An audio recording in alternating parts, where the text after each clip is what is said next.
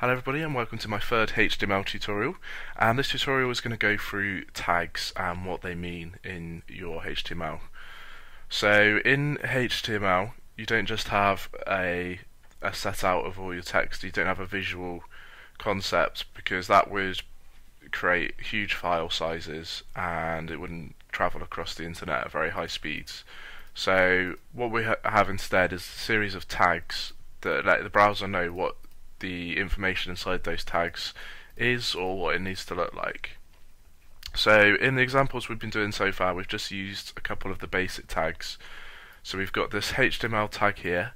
All your tags will have a start tag and an end tag, and the start tag is surrounded by the less than and the greater than sign, and then the end tag is the same but it just has a forward slash.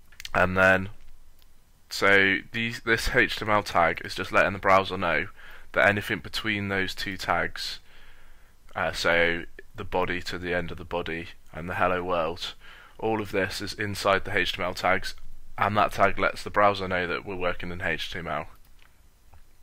We've then got this body tag, and this tag it just surrounds everything that's actually going to show on the website.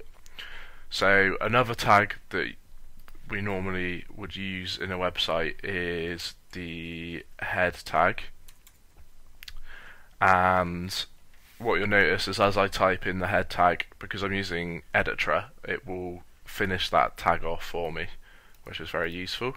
And then in the head tag, this is everything kind of information about your website, so none of it's going to show within your website, but it has links to any code that you're using. It has kind of all your meta information for searching with Google and everything like that. So we're going to put in a title to go up here.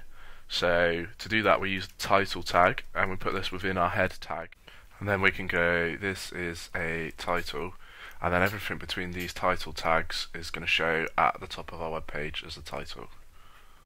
So if we save this, and then if we open up Safari and we just want to open up our index.html, and then you'll notice that at the top of my Safari window I've got this as a title, so anything we write in here is going to show through up on our thing. So if we change this now, so let's go, this is a different title, and save it down,